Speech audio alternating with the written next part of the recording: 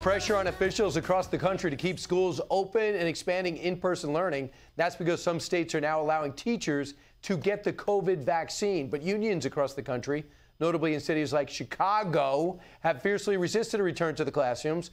Will the vaccine end the stalemate and get everyone back in the classroom? In Wisconsin, teachers are going to get it starting next week. In New York, starts on Monday, the February 28th. In Colorado, Dagan, this seems to be good news because kids I know are not nearly as vulnerable as adults. They get it, they beat it 99.9% of the time. Teachers were the issue.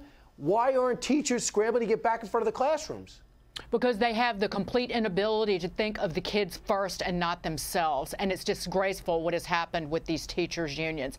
Even Mayor Bill de Blasio said, yeah, when he starts making sense, look out. He said the safest place in New York City is our public schools. He said this last week. As the city's positivity rate inches toward 9%, the schools are well below 1%.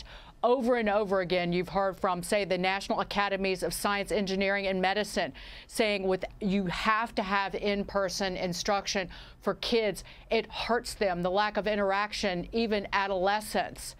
Get them back in school and put the unions back on their heels. Mayor Lightfoot of Chicago is really kind of torn. She's giving parents the option of sending their children back to school in person, but so far these teachers do not want to show up. Fewer than 60% of the roughly 2,000 teachers are coming in. The people that are hurt are low-income kids who don't have the infrastructure to even do the remote learning, which is not as effective. Agreed, 100%. It's best to get those kids back in school. You have to be aware, of course, of their health. But, I mean, once you start getting the vaccinations, what is stopping? I mean, the more quickly that people get the vaccinations, the better. And the more people that get it, the better. So to me, this is like a no-brainer. I understand that kids can potentially still be spreaders, but that's not been proven to be a big issue here. And what we do know is what you articulated, Brian, that those kids, especially low-income kids, are the ones who are just, they don't have the support at home. If the parents are out working a job or two, come home late. Right. The kids there all day with the computer, it's just very difficult. So I think that you got to have a change of attitude. I understand the safety precautions. By the way, New York City elementary schools are open. Yeah, and by the way, Dana, I'm torn. Some of my best friends in this world are teachers, and they do such an outstanding job, and you don't do it for the money. You do it because you love kids and giving back, and that feeling of raising great people, playing a role in that. So where do you stand on this? So I think that there are a lot of teachers who want to go back to the classroom, and I think that the unions don't represent them well. It's one of the reasons that you've seen, remember that lawsuit that the Supreme Court ruled that you don't have to give your donations to the union. Unions all across the board, not just teachers, have seen their memberships fall. One of the things this pandemic has done is expose this situation and given parents this opening to say, well, wait a minute, why do we do it this way? If there are other alternatives, why don't we think about those? So it actually could be quite seismic, the changes. I had a guy on the Daily Briefing the other day named Corey DeAngelis from Reason Magazine. He said that the support for school choice has gone way up. And what that basically means is the taxpayer dollars that you pay for your kid to go to school, instead of going to the school district, would go to you. And then you as a parent get to decide what to do with those funds to send your kids to whatever school you choose. I think there's going to be a lot more of that, Brian. So there might be light at the end of the tunnel in addition to getting these vaccines out. And so $90 billion, Jesse Waters, in California to get teachers vaccinated. They're all set to make this COVID friendly. This is odd because Democratic mayors and governors are taking on unions.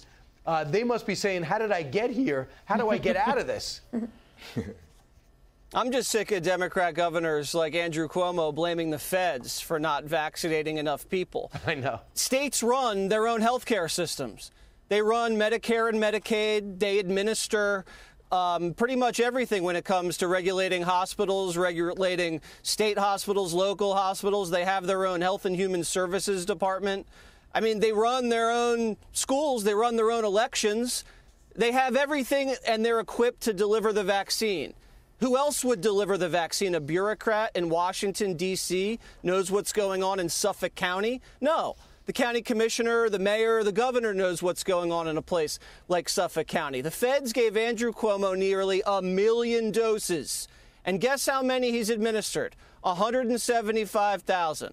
That's less than 20%. 80% of the Operation Warp Speed doses are sitting in freezers all over New York State. That's a failure.